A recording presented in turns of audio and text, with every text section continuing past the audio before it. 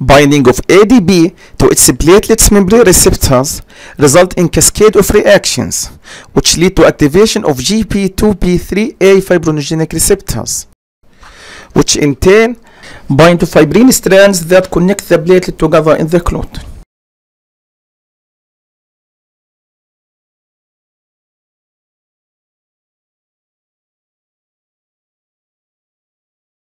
Additionally, thromboxane produced by COX-1 enzyme also activates fibrinogenic receptors.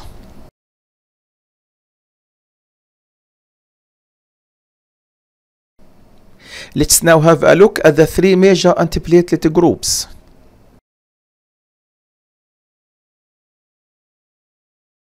A blocking of ADP receptors will indirectly inhibit the activation of fibrinogenic receptors. Thus, platelet will not be able to bind to fibrin, and the platelet aggregation will be interrupted. Famous example of this group is Clopidogrel.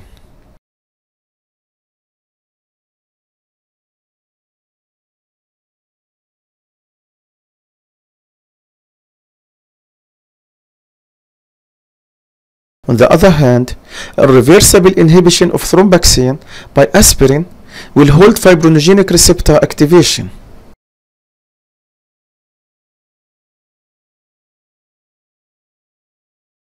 Finally, fibrinogenic receptor inhibitors such as Abciximab are monoclonal antibodies that directly block the receptors and inhibit fibrin binding.